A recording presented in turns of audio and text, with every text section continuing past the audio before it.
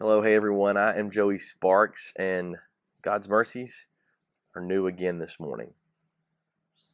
Woke up this morning with my mind set on Jesus. I woke up this morning with my mind. The seventh of Jesus' main 7 signs in John's Gospel. Remember, those signs point to the truth that he is the Christ, the Son of God. The 7th of those is found in John chapter 11. It's when he raises Lazarus from the dead. And it's the 7th of the signs, and it's also one of these I am statements. There are 7 of those in John's Gospel. So this chapter contains one of each of those significant moments.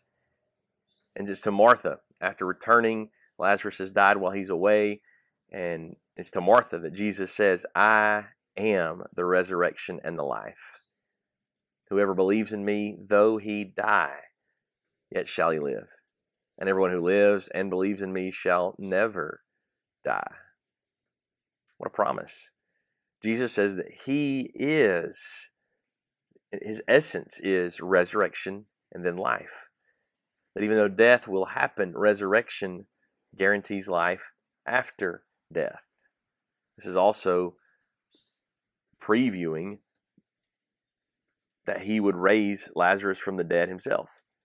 And that resurrection, of course, is previewing his own resurrection. And it's later in the chapter, beginning in verse 38, he actually brings him out of the tomb in verses 43 and 44. He cries out, verse 43, Lazarus, come out. And you remember they're already concerned because it's been so long that the stench will be strong. He's been dead 4 days.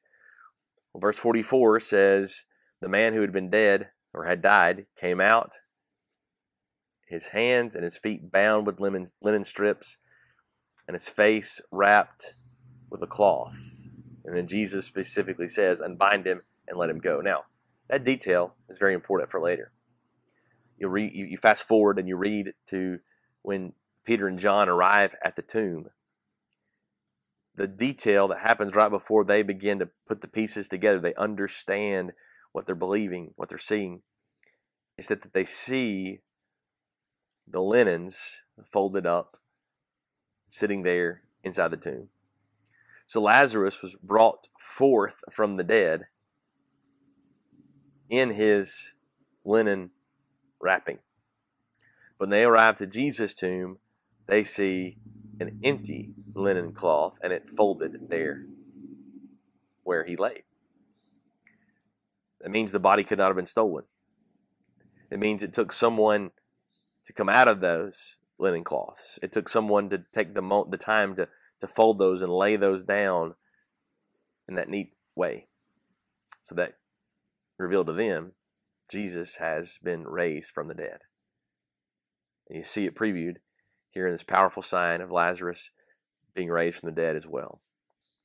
We thank you for your time this morning. It's our prayer that God's timeless word will be your meditation all day today. I woke up this morning with my mind